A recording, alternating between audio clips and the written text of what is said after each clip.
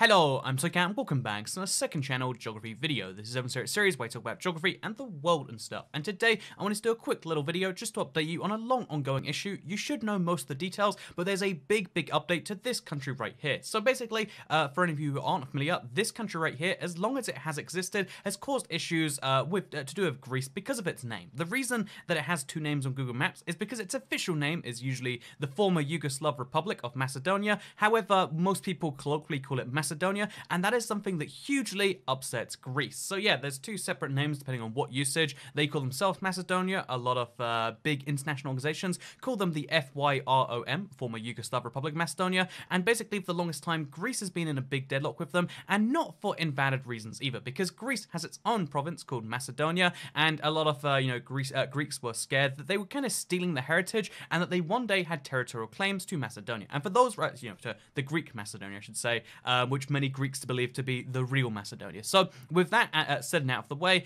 that is why Greeks for the longest time have been hugely, staunchly against Macedonia, calling itself that, and Macedonians have their whole national identity tied up in their name, and they're like, we're not going to change the name just because you feel like, it doesn't fit your whole thing. It's been a big international dispute between the two countries for quite some time now. However, it finally got roughly agreed last year, and then it went through a whole kind of set of setbacks, but finally we have the news that it's probably gone through, because 2 weeks ago, Macedonia's parliament agrees to change the country's name. It was a hugely controversial vote where a lot of people are like, no, we must stick with Macedonia. And then literally just today, we have the news that Greece's parliament has also approved Macedonia's new name. Amid deep divisions, Greek parliament approves Macedonian name change deal to end neighbors' protracted dispute. Particularly when it comes to the north of Greece, they really do not agree with this. They really are not fans of the new name. But it is the easiest compromise for both sides, because while, Macedonia remains in this limbo, it means they effectively can't join a lot of international organizations, and it's holding them back as a country. So if you're curious as to how it all happens, they've only been a country since 1991,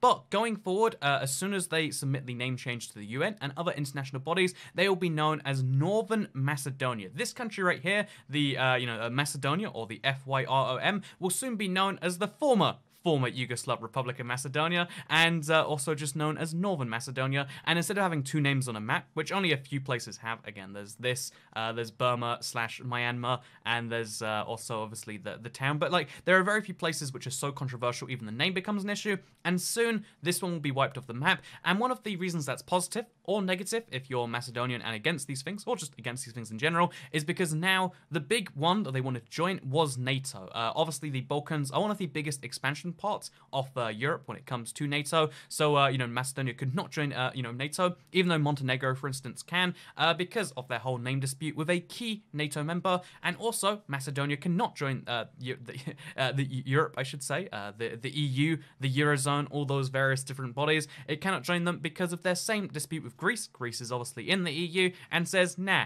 can't join with that name, which is why it's been such a huge thing. They've gone back and forth. There's been protests, this, that, and that. And yeah, I just wanted to kind of make a point in this video that I actually have recently spoken to, so I spoke to a few Macedonians about this a while ago, like, oh yeah, we believe this is awful, and I actually spoke to a Greek guy just while I was in Uber, while I was in America a week ago, as you might know about, and he had very strong opinions that, like, Macedonia, which is how he said it, and I'm gonna take that pronunciation from now on, but Macedonia is like, oh, they came up with the name, and he's like very angry about it. He doesn't live anywhere near the area, but he was vehemently opposed to the deal, and that seems to be the general consensus of like, man, what are we doing here? But the simple answer is like, even though it's not perfect for either side, both sides hate it. Again, like, here's some protests in Macedonia, here's some protests in Greece. They're for both. Oh, sorry. Here's some protests for Greece.